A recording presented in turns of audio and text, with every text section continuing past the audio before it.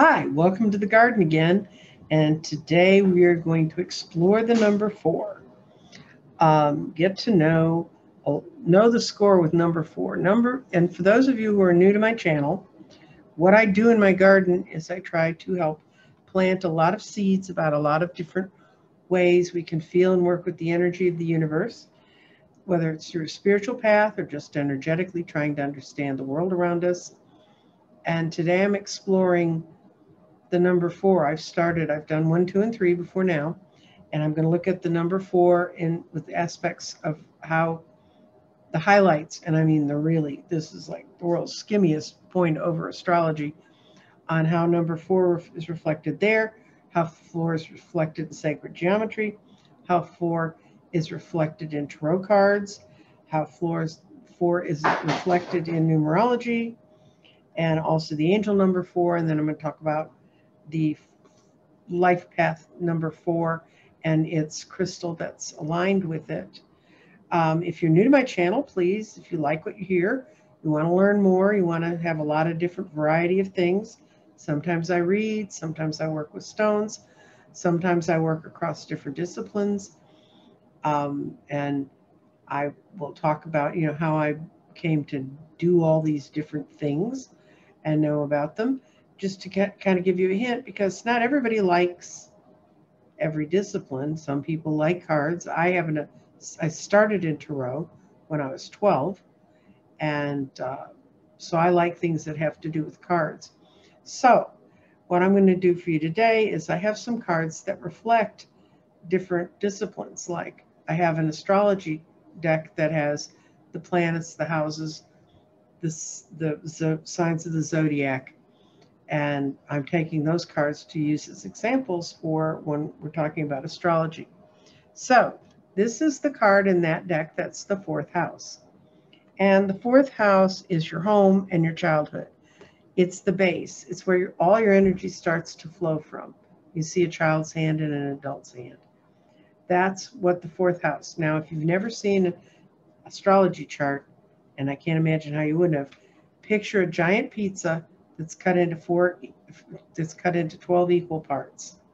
And we're on the lower part of the pizza. If you started from the left-hand side of the pizza or it was going around the bottom, we're in the 4th slice of that pizza. That's the 4th house. And the way you know what houses you have on your chart is you need to know your ascendant, which is where the sun was on the horizon at the point when you were born. And I was born at night, but the sun happened to be in Scorpio. If you went out in the big wheel of the universe, that's where you'd see it was. So you have a sun sign, which is where the day you were born. You have an ascendant, which is where the sun was in the skies when you were born. And those two things together decide what house things are in. And houses actually have a lot more effect than people say, oh, well, they're a Leo or they're a Taurus or they're this or they're that, based totally on their sun sign. And that's really not the whole story. But, that's a lesson for another day. Okay, what sign is the 4th house? The 4th house is most likely assigned if it's a whole chart sign and there's no ascendant, you don't know where the sun was at that point in time, then the 4th house is Cancer. And Cancer is called the mother sign. It's the huggy sign. It's the energy and emotional, sensitive, caring, loving, concern about this way.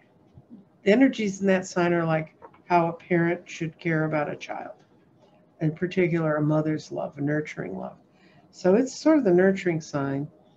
And then this will make sense.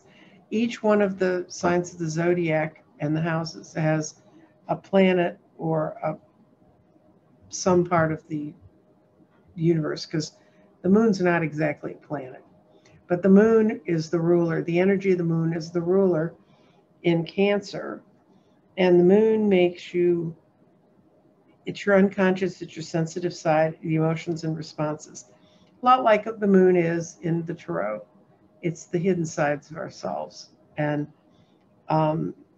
that's a really quick look at the 4th house. fourth sign, and the ruler of that sign, Cancer's planetary ruler, is the moon. So, and Cancers have had a kind of a rough few years because another thing called the nodes was screwing with Cancer. And now the nodes have moved on, so it should be easier for my Cancer friends. Now, switching gears, we're going to sacred geometry. Sacred geometry is a view of how the energy in the universe harmonizes with itself. And it uses geometric forms. If you want to, you can go on YouTube, just search sacred geometry. If you've never seen anything about it, want to understand more about it. There's some really wonderful visual shows about explaining how sacred geometry works, but it gets into quantum mechanics and all that stuff, which my husband Bill was a physicist, but and dealt with all that stuff, and he would talk to me about it, and I would go. And so, but this is interesting because it's about how the energy works with us. So, in sacred geometry, the 4 is where we have form all the bases. It's like the basics of energy, and it forms like a square. It's a 4-sided square symbolically. And if you think about a square, when you think about the triangle, which is in the 3, the energy flows around the edge of the triangle really easily. It goes from place to place, place to place. In a square, you're going to hit hard corners. So you're going to go kunk, kunk, kunk, kunk. To make it around and to build the base, you're going to face some challenges. You're going to face some times that you're going to have to stop and rethink.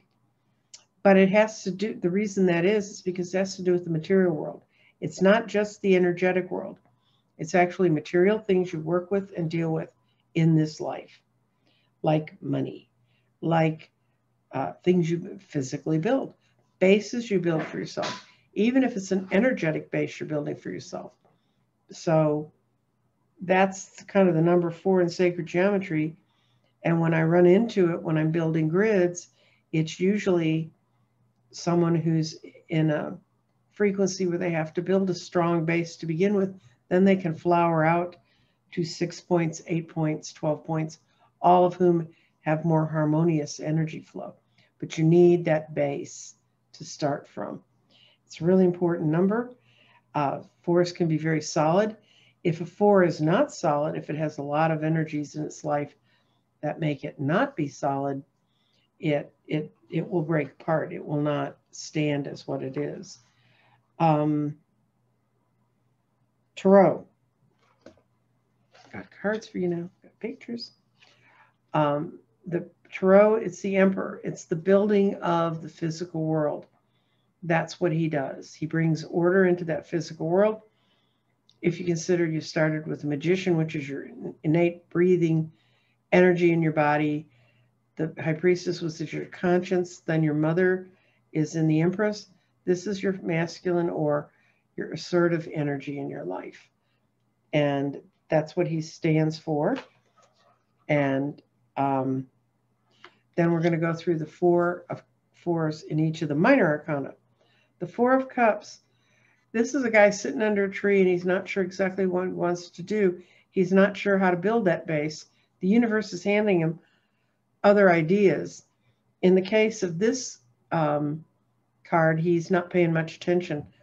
But in some of the cards, it's like a little angel's about to drop it on your head. When you get the 4 of Cups, it means that things are changing, evolving, and coming, but the base is going to be built. This is the 4 of Swords. And some people say, is that a death card? No, what it is that knight has hung up his swords and he's taking a rest.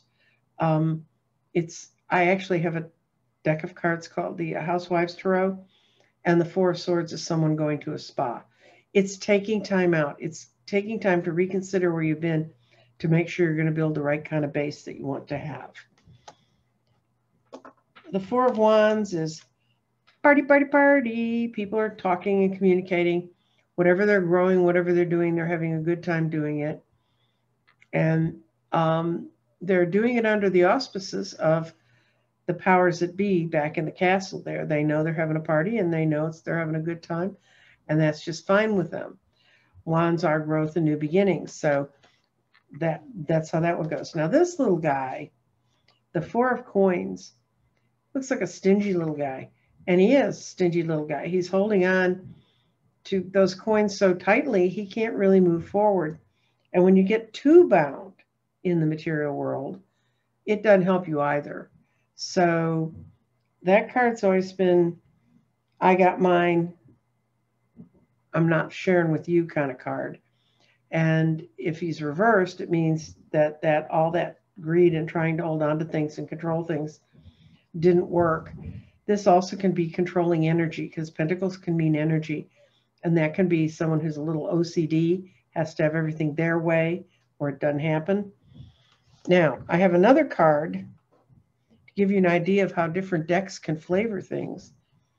This is the Four of Coins, Four of Pentacles. They call them discs. But look at the image of this guy. That's why I actually saw this card and said, I got to get this deck. It's out of print. I had to search around for a while. I finally found one. But he's holding on to all those coins. Both hands are tied up. His arms are tied up. And the only way forward is through that door that's locked.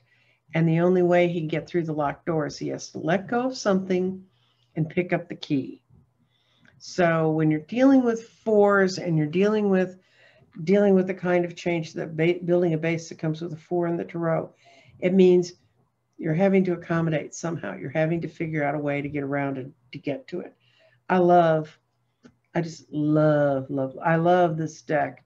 And this is a deck that does not want to be read in reverse. And this is another tip about tarot decks. When you see a deck where the back's like the back of these cards, it doesn't matter which way's up or which way's down.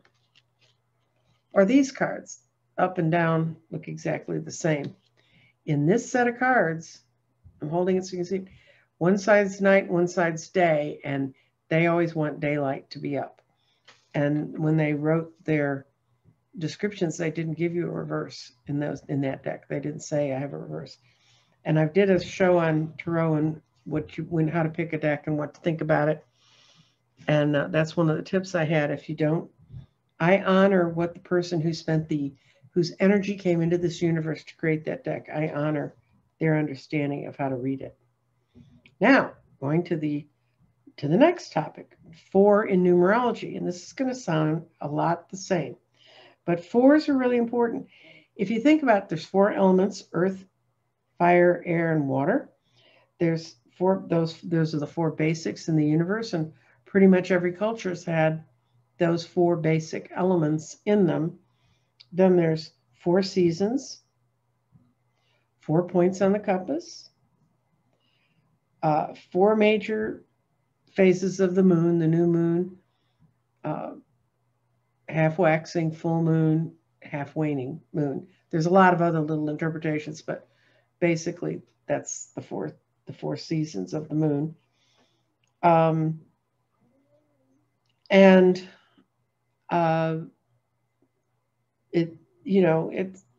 4 is a very basic founding. If you think of the number 4, you should see it as a thing that creates foundations. It's also a time when, if you're building a false foundation, the energies will come in to make you rethink, like the guy sitting under the tree. You got to rethink what you're going to do when you get to that point. The number 4 in angel numbers is, okay, the angels are with you. They send you the number 4. So if you see a whole lot of 4s, they send you the number 4 to reassure you that they've heard your prayer and are trying to help you. So they're trying to help you build the foundation. So that's just a tip. People say, well, I see a lot of 4s, or I see 222 or whatever. Anyway, basically, if you see a 4, that's what it's saying to you. Now, the crystal-y part of all this, these are both moonstones. And this moonstone is more typical. It looks like moonlight in a stone. This one's a little bit darker. You can't, it's not showing well on the screen. It's yellowier. It's more golden moonlight. But Moonstone is the stone of the number 4. People said, we want you to tell us about it. Moonstone's good for healing the heart. It ties with the being part of the sun sign of Cancer, the caring, the nurturing, the warmth. That's what a moonstone's for. And if you have a moonstone, it's easier to program it to do that. You can program a crystal to pretty much do whatever you want it to, but if it ties to what its original intent is, it'll feel much calmer. Moonstones really calm you down. When I use them in grids, it's normally at a point where someone needs the energy to be calming and to be settling. So that's the number 4. And tomorrow I will do the number 5. Also, I got a comment. Someone said, how come, do you just like not have anything but that black top? Well, the reason I have the black top on is I wear a lot of t-shirts, and my t-shirts advertise a lot of things that I don't know those people want to necessarily be advertised on my channel. So I keep this top by me, so when I'm going to do readings or do a recording for you, I throw this top on, and then I don't have to worry about you seeing anything underneath that's any of the words or the places I've worked or where to buy your best wine in Dallas, that sort of stuff. Anyway, that's why I wear my black top. So no, you don't have to send me clothes. I really do have a whole closet full. But in the last year I pulled out a pair of shoes and I went, I've worn those since last February. And I've lost so much weight, I'm not sure how much of all those things fit anymore anyway. And this week is a grand cleanup for me. I have to really straighten my office out. I'm going to change out my wall unit. See my justice poster back there? Ruth Bader Ginsburg is a justice card in tarot. I thought it was cute. Anyway, that's kind of where I am. If you like the programs, like, subscribe, and comment. If you want to know something about something and you want to say, I've always been more interested in like this or some other topic or some particular crystal, let me know, because I'm always looking for good ideas. I'm working on, if you've never seen it, it's kind of silica and it's called a desert rose, and actually the wind carves it out and it actually looks like a little rose, like a fully bloomed rose.